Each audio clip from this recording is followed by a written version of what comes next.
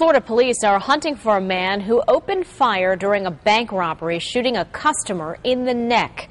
Investigators say the suspect entered the AmTrust Bank in Deerfield Beach yesterday afternoon.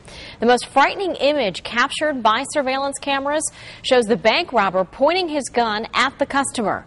Moments later, that unarmed man is lying on the floor and grabbing his neck.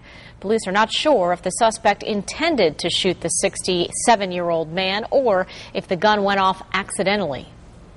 All of a sudden, we heard two more, and our customer is leaving, and we saw this guy running with a black shirt and a black hat and running like crazy. And then even more gunfire. Witnesses say the suspect tripped while fleeing and the gun went off again, nearly hitting some carpenters working nearby.